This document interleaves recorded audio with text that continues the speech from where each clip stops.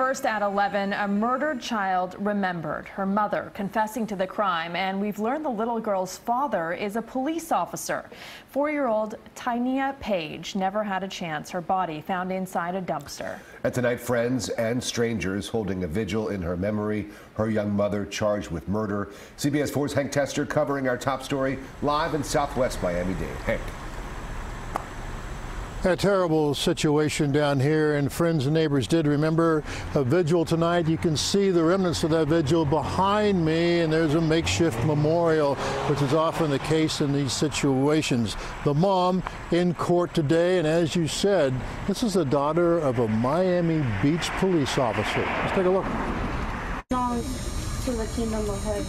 An early evening vigil. Neighbors in this South Miami-Dade complex taking time to remember a little girl who died a horrible death.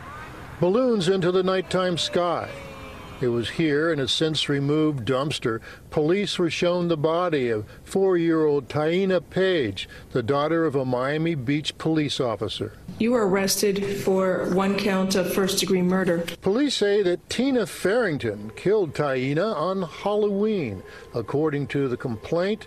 Angry that she was talking back to her, so she suffocated the little girl with a pillow, then stuffed her body in the trunk of her Nissan.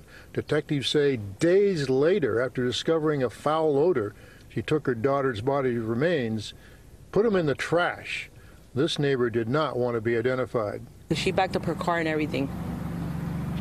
And I was like, it's weird that she's backing up her car to throw away garbage. The mother confessed to the crime, was in bond court Monday afternoon. Judge, in regards to the charge here, and I stand mute. However, just to put on the record, there's possible mental health issues after speaking to Ms. Farrington, so I wanted to let the court be aware of that. The judge had read the report, aware that the 4-year-old was found wrapped in a Disney blanket, bruises on her body.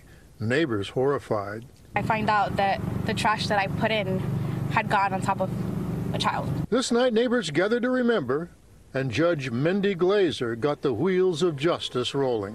There is probable cause for the charge. I'm holding you no bond. Good day, ma'am. The Department of Children and Families say that the victim's little brother has been placed with relatives. That's the very latest. I'm Hank Tester, CBS 4 News. Tonight, back to you.